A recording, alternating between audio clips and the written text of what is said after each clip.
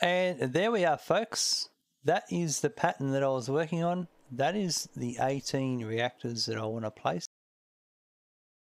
At this point, you can go and fill in the middle and do what you want to do.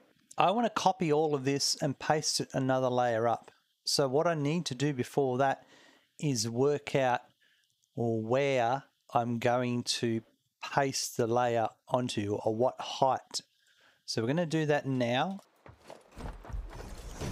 So this one here that I'm standing on, this is the height. Okay, I'll be clear about this. This is the height I want the platform to be at.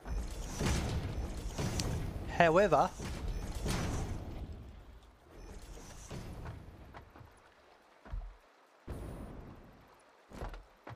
that's the height I need to put a platform to paste onto, and that will make sense in a minute.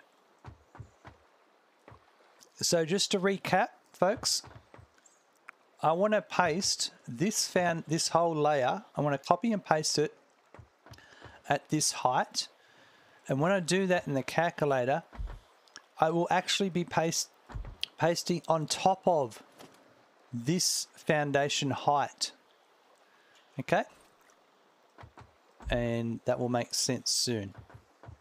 So what we're going to do is I'm going to save this. So this is the foundation, the height that I want to paste onto. The first thing I'm going to do is select everything here, and I'm going to go copy items. Now they're in the calculator's own little clipboard. The next step I'm going to do is I'm going to highlight it again, and I'm going to select add foundation helpers on selection boundaries. And what this does, and I'm going to select yellow because it's easy to see, it creates a symmetrical object. So I'm going to, and it places this one, this one, this one, and this one. This foundation here is what we're going to paste on.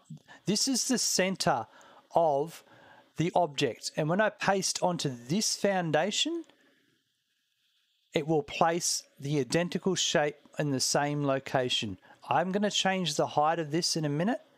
I don't need these ones out here.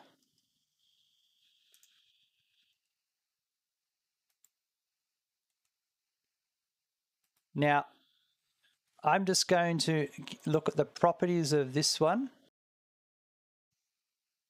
I want to look at the position, and I'm going to get the z-axis value here. I'm copying that. You can right click if you want to and go copy.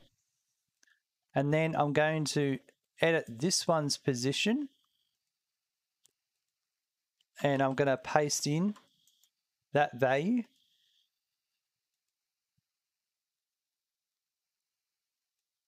And the last thing I really want to make clear, when you are pasting objects in the calculator, it's very important that the rotation of the object you're pasting onto is a 0 rotation, because it'll skew things and it won't look too good. So now that I've done that, all I need to do is, and I want to make really clear here, that's 5 meters, and that's 31 meters, and that's 31 meters. Well, let's turn off the 1 second. We'll just turn off the player. So that there is 31 meters, and that's 33 meters. So that's where 33 meters is where I want the new paste to go.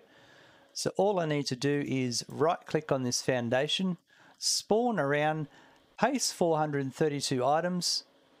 There are some offset things you can do here if you want to. I'm not going to worry about this at this point in time.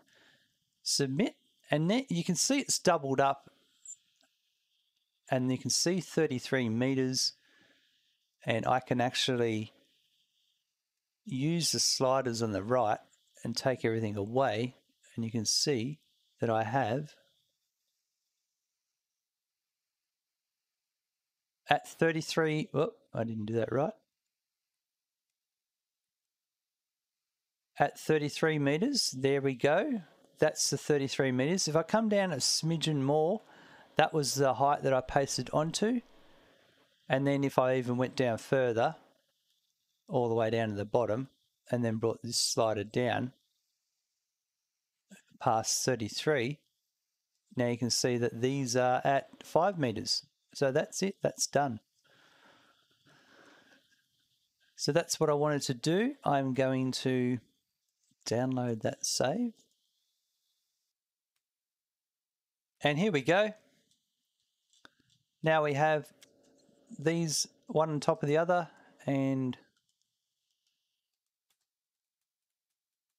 look at that alignment. Perfect. Simple as that. That, folks, is how you use the calculator to create shapes. In particular, the main thing I was really educating you on was the pivoting of the foundation. That's a real amazing feature of the calculator that allows you to do a lot of these awesome shapes. And then we got another example of how to copy and paste and understanding how to know where the object is going to be placed and that sort of stuff. Thank you very much, and look forward to seeing you soon.